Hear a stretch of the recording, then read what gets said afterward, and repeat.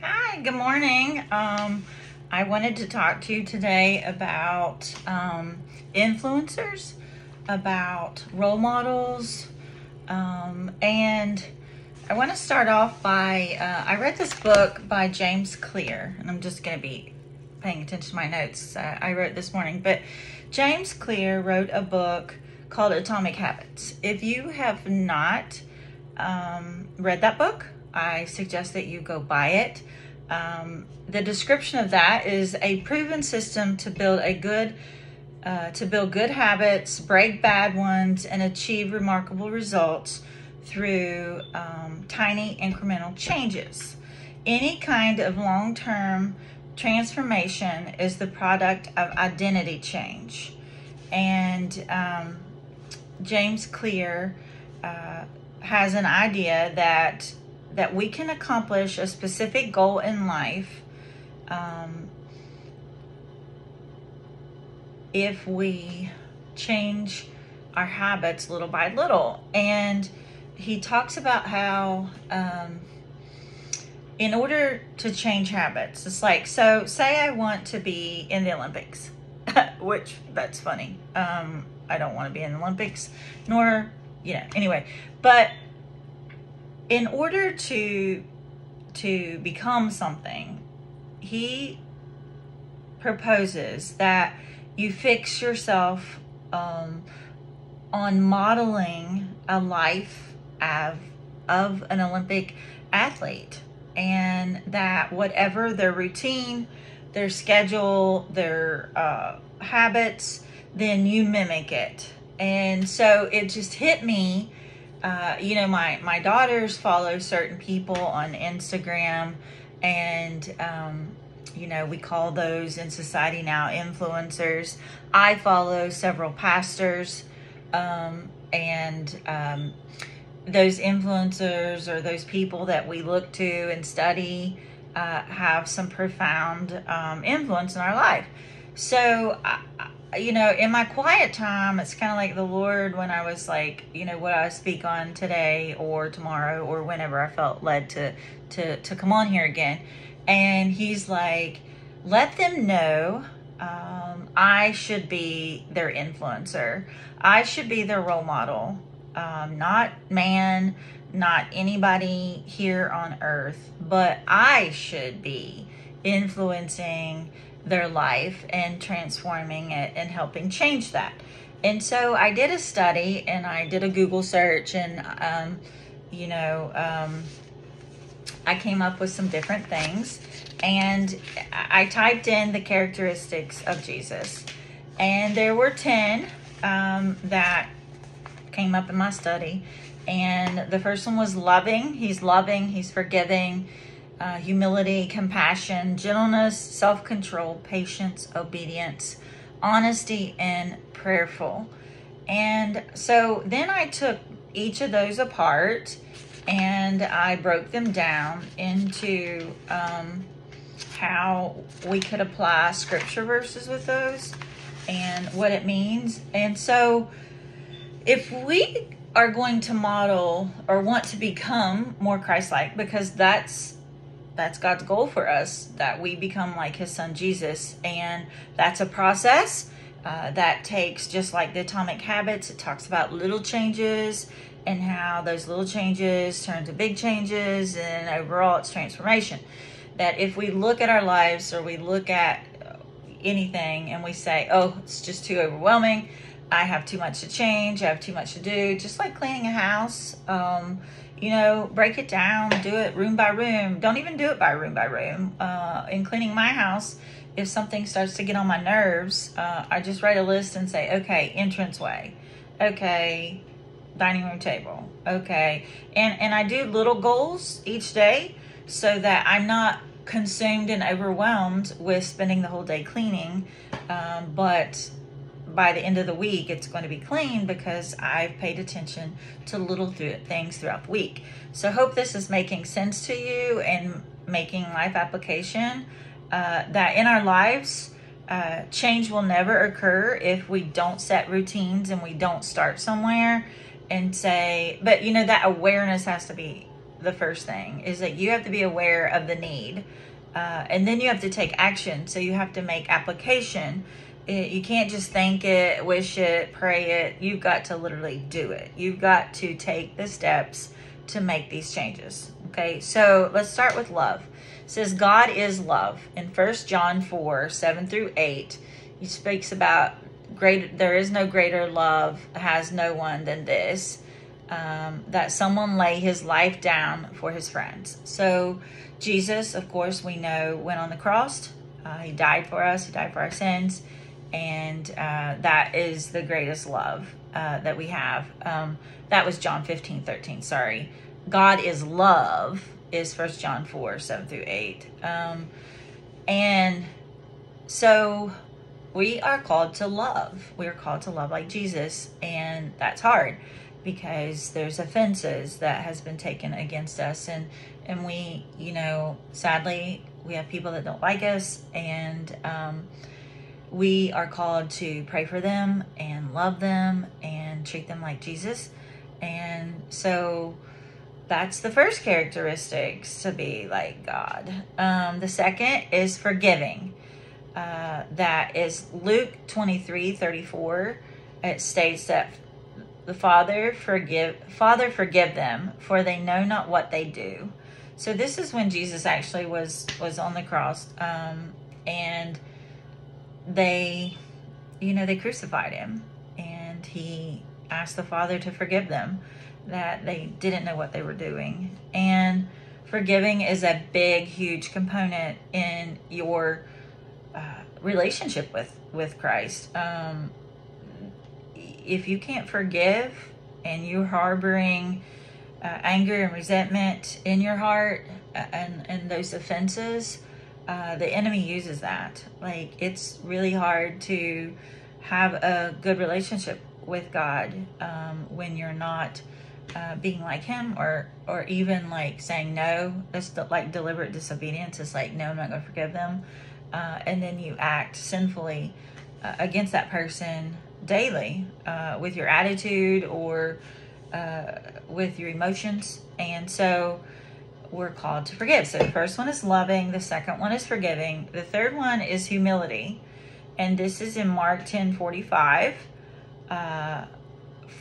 For even the Son of Man came not to be served, but to serve and to give his life as a ransom for many. So, Jesus, he was like the king. But yet he chose to be among the people and to be a servant to the people. And he died. He was even born in a manger, a king born in a manger. And so that's like the low with the animals. And he was a king. So humility is great. And that's shown also in John 13:5, where Jesus washed the disciples' feet.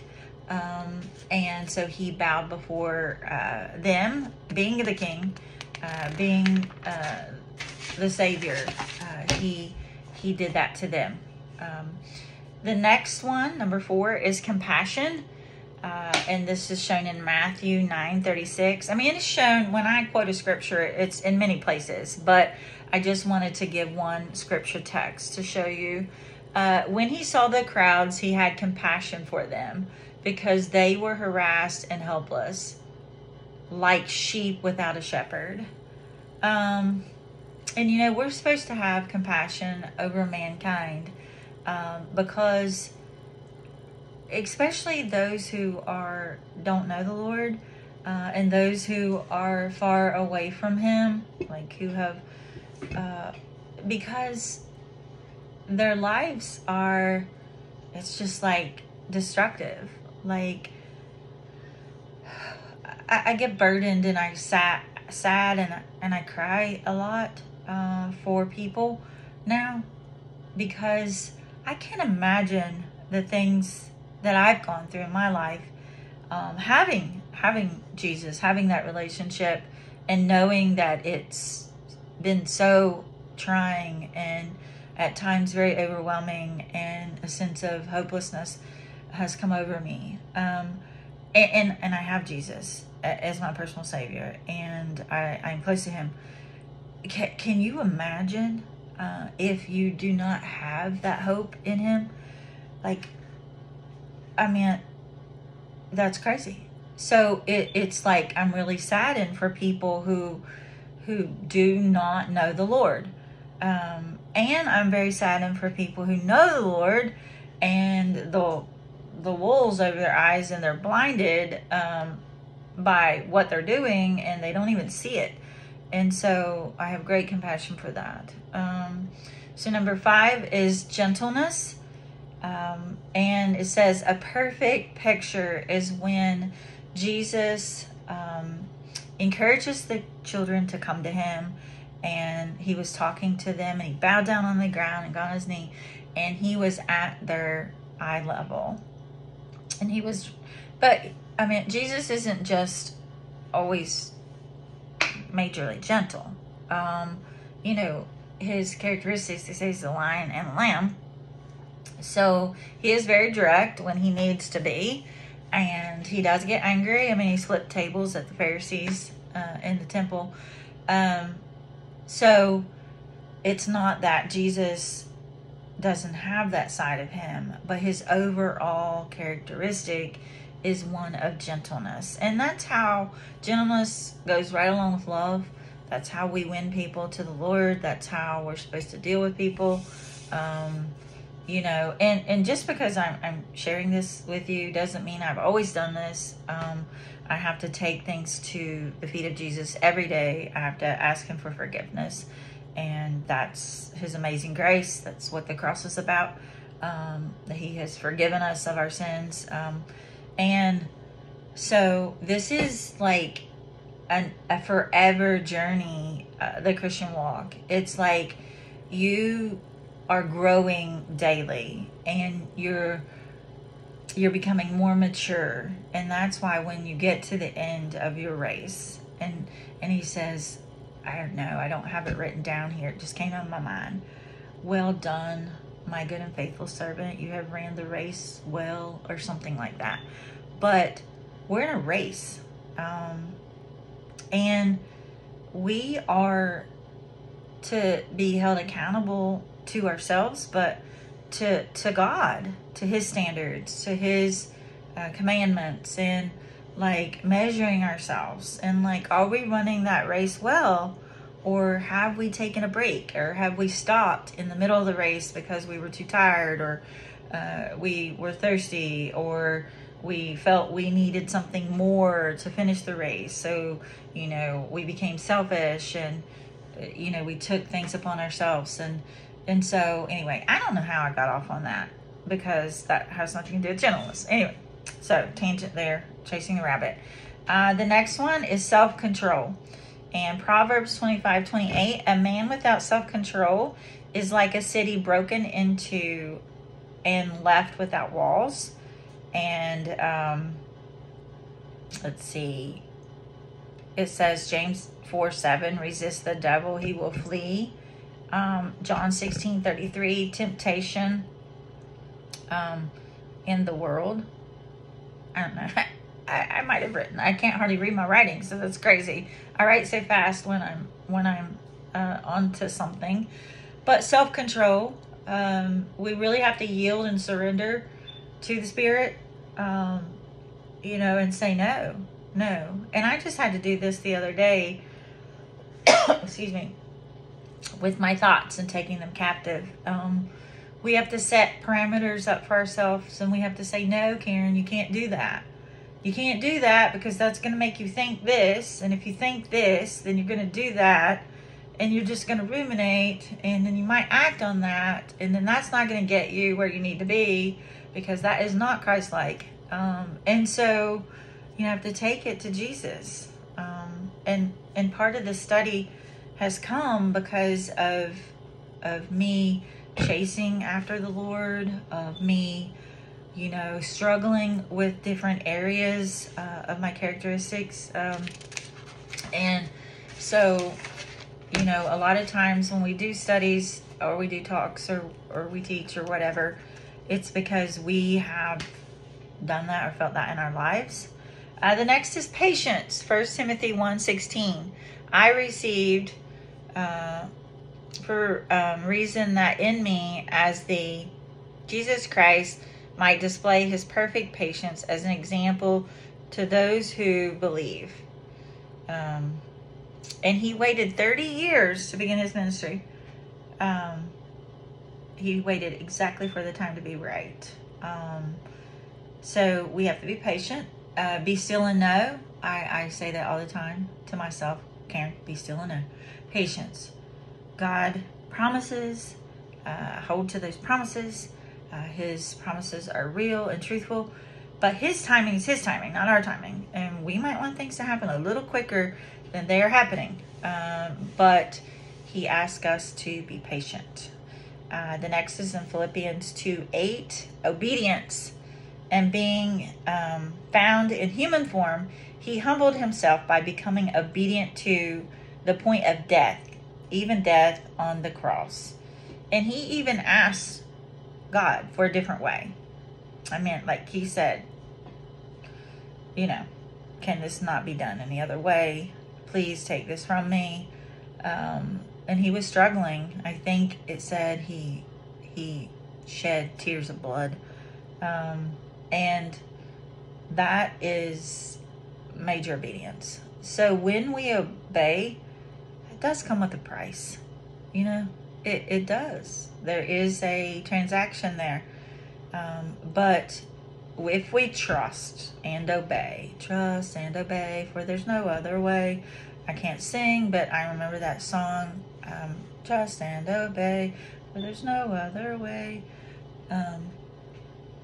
That's a good song. Anyway, we have to just be obedient. Can't lead by our emotions. We just got to do it because Jesus says to do it. The next is honesty. John 14:6. Jesus said, I am the way and the truth and the life. No one comes to the Father except through me. Honesty, he hates dishonesty. And, we have to be honest with ourselves. A lot of times we lie to ourselves.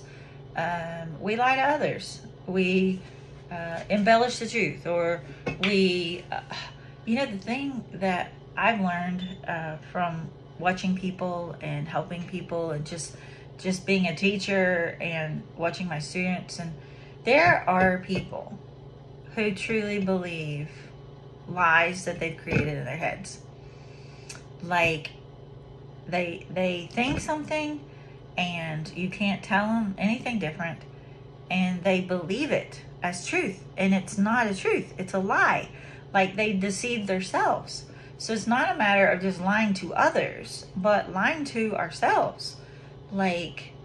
And just not being honest about who we are and what we've done, and making that right with the Lord, and making that right with those who you've hurt.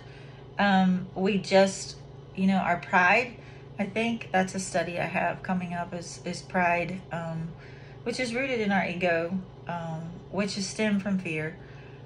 Anyway, yeah.